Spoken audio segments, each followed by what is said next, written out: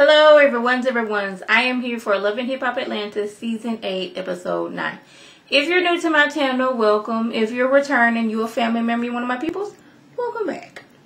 So, BK has just got the devastating news that Sierra 2 has cheated on him. Like, he can't even look at her. All you can see is his beard, which looks weird because whatever he's doing to his beard is just very distracting to me. He got his eyes covered. It's like, she the perfect woman. Like, I know I'm a low down dirty dog, but I would never think that she would cheat on me like I've been cheating on her. Like, he just can't take it. Like, how dare you? It's like, that ain't that a man for you and cheat on you left, right, up, and down, but you go out here and cheat and it's the end of the world. He is so heartbroken. But Sierra's like, I know we both cheated, but he cheated again. And I need to keep my distance so I can sort out my feelings. I was like, okay, since he cheated more than you, that makes a difference in how you feeling about him. Like, I can't even be around with you right now. I know I had my indiscretions, but you've been out here doing these indiscretions, and I can't look at you. I can't be around with you. But here go Kirk and Rashida. Now, not only are they the host of this trip, I guess they're going to give some little words of wisdom, try to give a little counseling. And what I got out of it is, yeah, your spouse may have cheated on you, but we're here to tell you, you too can work through the cheating in your relationship. That's all I got from them. I'm telling y'all, I was like looking at them like, really, we're supposed to take advice from you guys when it comes to cheating. I guess, you know, they are the experts when it comes to cheating because Kirk has been cheating in some way, shape, or fashion, whether it's actual cheating sexually or out here in the hot tub kissing on females. But, you know, you too can learn to forgive once you've been cheated on. That's what I was getting when Kirk and Rashida was trying to get their advice. It's very comical that we were in the cabins and we're trying to, you know, show other ones that you too can forgive when you've been cheated on.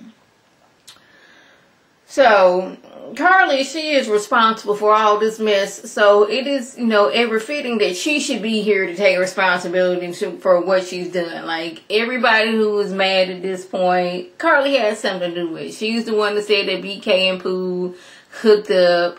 She is the one that said that she was, you know, Jock was out here at hotels, you know, showing his private parts to her. And she's not a lie, but she's not going to be out here lying. She's just telling the truth, whether y'all want to accept the truth or not. And this is when Carly and Kendra get into it. And Kendra was basically like, don't let this law degree fool you. I got hands and I will dog walk you up and down this cabin. Don't try me. And of course, Carly, she has security. She's not new to this. You know, she knows if I get to fussing and fighting, security will hold her back and security will hold me back. That way, you know, there will be actually no fighting. I may or may not be able to throw something, which she did. She took a shoe and it almost hit Kendra. And it flew past Bambi. Now, Bambi's mad, like, hold up now. I ain't even got nothing to do with that. Like, I know you mad, but remember that there's other people in the direction, mainly me, and I almost got hit by this shoe. Kendra gets up because she's like, oh, so we throwing shoes. Had this shoe even hit me the slightest, had that shoe grazed past me and hit my hair, I would have been on you. And I'm not playing, but Jockey's trying to, like, calm her down, like, don't stoop down to Carly's level. Carly, she is miserable right now. Misery loves company. That's all she's trying to do.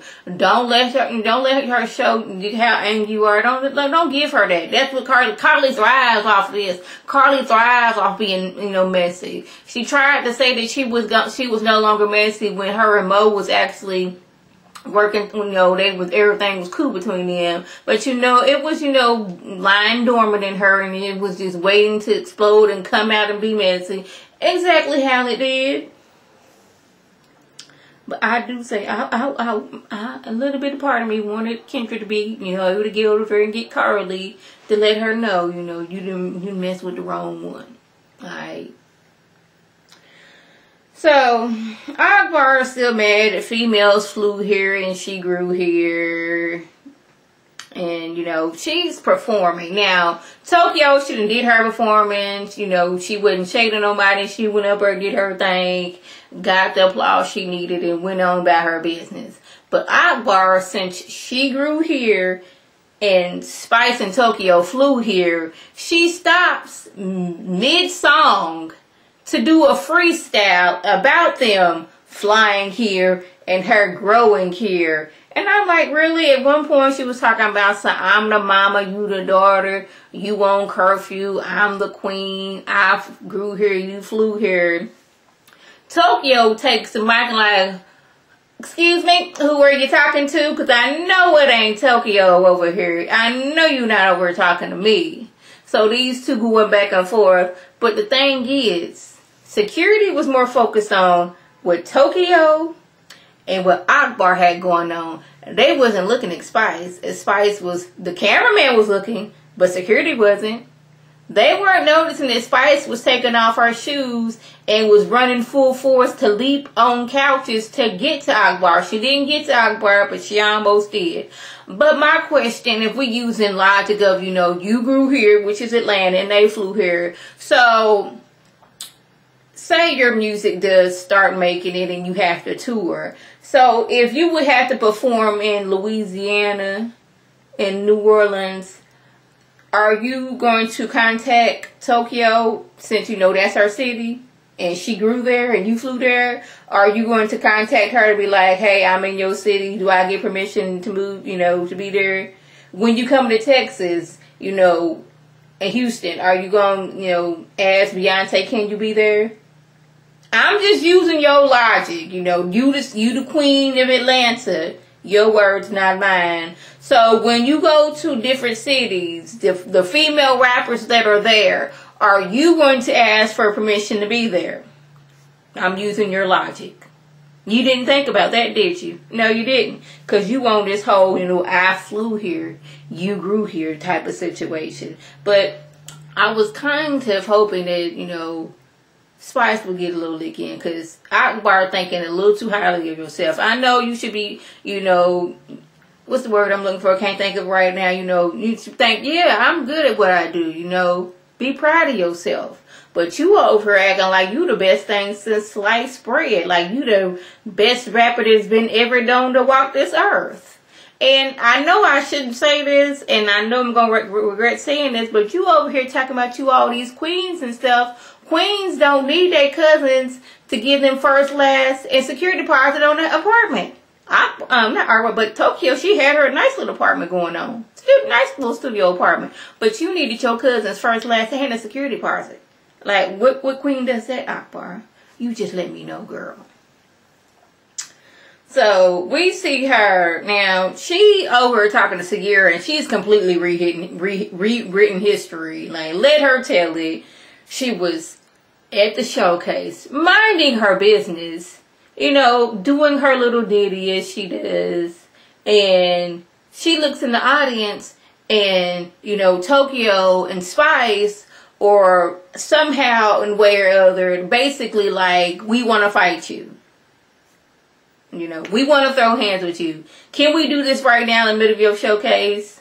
Like, this is what she's doing. Like, now she's talking about some, I didn't even know Tokyo was a rapper. I thought she was Instagram comedian. And seriously, like, you know, good doggone well, she knew she was a rapper. She been out here rapping. She has songs about her. People know who she is. Like, I'm the queen of Atlanta. I'm just waiting for my key to the city. I'm like, Candy. And all that she's done in music, Grammys and all such, I don't remember at any time Candy calling herself the queen of Atlanta. Tiny has Grammys under her belt. TLC has Grammys up under her belt. I can't think of another Atlanta female rapper and or singer at this moment. But these people who are actually making music out here, who have written or have, you know, produced or have sung or rapped a song, are not out here calling themselves queen. But you, ma'am, are out here doing all these things, and I don't even know a song of yours. And you need a first, last, and security deposit from your cousin. But you want these people out here to respect you. Now, I know people have hard times and we need a little help every time again. But the way you're acting, you putting yourself way up there. And you ain't even made it, Akbar. So lastly, we gotta talk to Pooh. Pooh, she says she's not going to apologize to Carly for what she did, but she will have a talk with her. So she has this little shindig, if you will, and she invited the girls. But Sierra's like, she not going because she bad because Pooh and BK slept together. He wanted to sleep with Pooh. Pooh wanted to sleep with him. We not really sure, but Pooh and Carly get into it. Pooh says that Carly messed up her sheets and owe her $750. She sleeps on expensive sheets. And you messed up my sheets, so run me my coins. That's what Pooh says. So, I'm like, well, Carly, you made your match with, and you can find somebody who is just as messy as you and Pooh. Yeah.